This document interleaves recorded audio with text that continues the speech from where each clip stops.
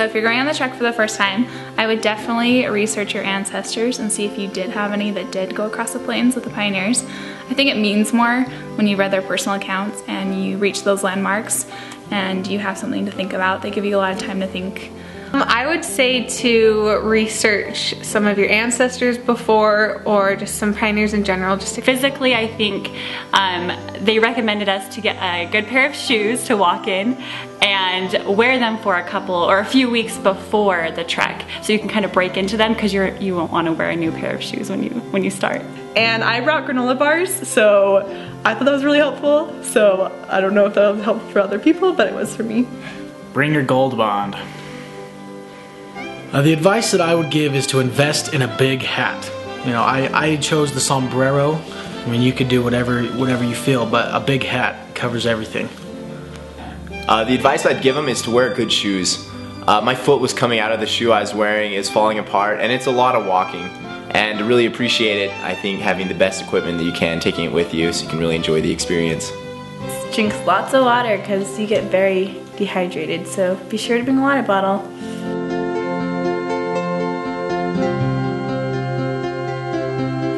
I guess what surprised me the most on the trek was the sense of unity, in that everyone helped each other out. No one got left behind. It wasn't as hard as I thought it might be, and I look back on it and it was one of the funnest things I did. Also, they are really, I mean, the food's good and it's a lot of fun. I think it's a lot of fun. But there was some times when it was kind of challenging. So I would say, like, to not say it's like some huge, like, amazing, like, spa place, because it's not, but it is a little bit challenging, so just to keep that in mind. But I was surprised to find out that it really wasn't that hard. We all decided that we were gonna go square dancing, and so I showed up late, and my partner, I looked across and it was Sister Hawks. It was, you know, it wasn't terrible, but it definitely surprised me. What surprised me is how far we actually ended up walking, and how hard it was to actually walk that far.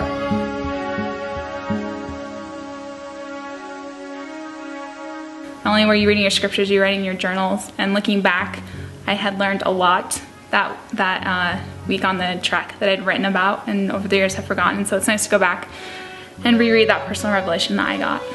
But one of the ones that I remember the most is we were walking for just a little while, and then we all kind of went off into our own area, or we were all together, I can't remember exactly, but we just had to sit there and ponder, think about ancestors that you had, or just think about your time on the trek, and that was a really spiritual experience, just to have it quiet and really peaceful.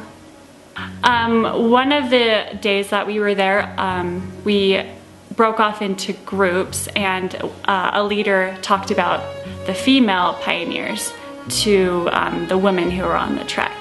And I just remember her telling stories about the women, how strong they were in the faith that they had, and, you know, the example that they are to, you know, to us now, and how strong they were and how we can be strong today too.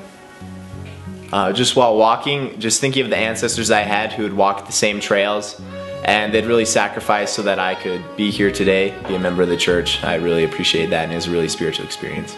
It was just really cool because, like, we got to choose, like, a name of one of our ancestors that had either died on the plains or, like, came over with them.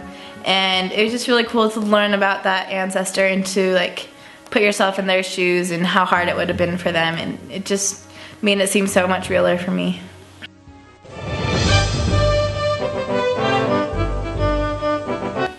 It made me a lot more humble. It made me more appreciative, and that you don't really understand what the pioneers went through, because how could you? You haven't gone through it. But after a week on the trek, you have a taste of it. So it just makes you a lot more appreciative for what the pioneers went through. And overall, I think back and I think of all the friends I made. Everyone in my family was in my ward, but I didn't know everyone quite as well as I did before we went on the trek. But now I consider them good friends, and I had a really good time. You know, just getting to know your family was really important. I think that we, you know, built long-lasting relationships with our siblings, our ma and pa. It was just a lot of fun to get together, you know, beforehand preparing for the trek, and then being on the trek together was really great. I appreciated modern day conveniences a lot more, and for like all the great things that we have. Yeah. I learned a lot of patience, dealing with a certain amount of people. Well, something that I really took away from it was that preparation is key. This isn't something that you want to just kind of rush and put together the day before, but you know, take time, a couple weeks in advance, and get all your stuff together. Make sure you have everything so that you're not wanting out there. The greatest takeaway I had from the trek is that I wouldn't have been a very good pioneer. I only would have made it a day or two, and then I probably would have quit because it was hard, it was tough, but it was definitely rewarding and fun, and I enjoyed it. It just made me so much like thankful for the pioneers and all that they did for us, and made me really like feel blessed for like electricity and all the things that we have in technology, and it just made me so much thankful for the things I have.